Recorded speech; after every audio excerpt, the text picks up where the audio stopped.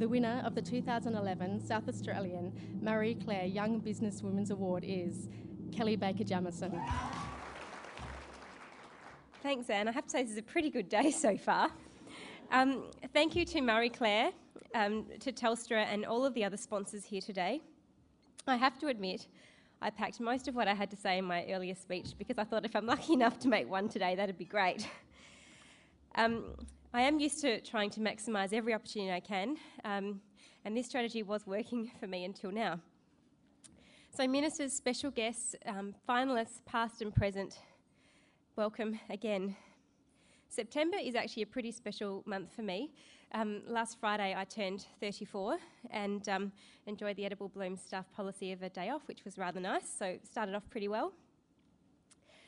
Just Wednesday this week, we actually relocated our Hyde Park premises, which hopefully many of you would have seen before, to new premises 3 times that size at 32 Richmond Road at Keswick.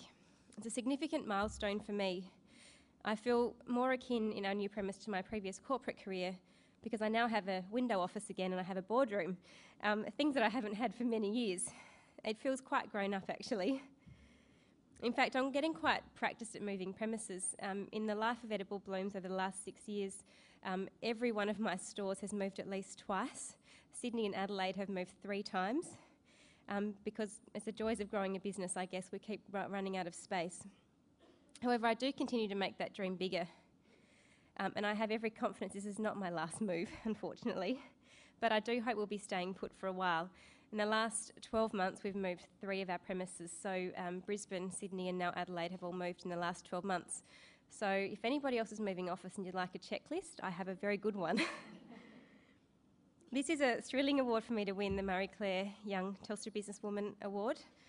To be in the company of the other finalists here today was more than enough. But to be recognised for this award is truly amazing. Growing up as a country girl, as I said earlier, at our farm near Balaclava with mum and dad and my sister Abby, I never imagined as a young girl that I'd travel the world on a working holiday at 21. I'd then live interstate in Queensland and Victoria, and then complete a full circle and start a life of my own in country South Australia again with my husband Andrew.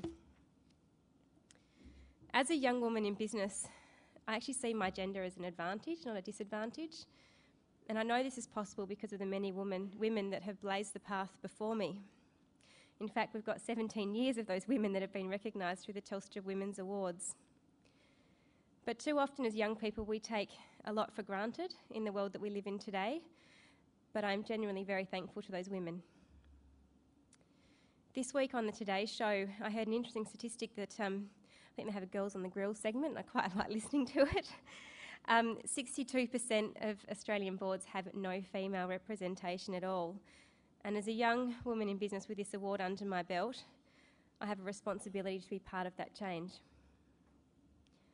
I can't wait to share the news of this award with my team, many of whom couldn't be here today, that are in lots of different states and New Zealand. This is an award that recognises many brilliant women in Edible Blooms that support my business vision. And I'd like to finish by saying thank you to each and every one of them, and I'll spend a lot of time the next week thanking them all. Thank you so much.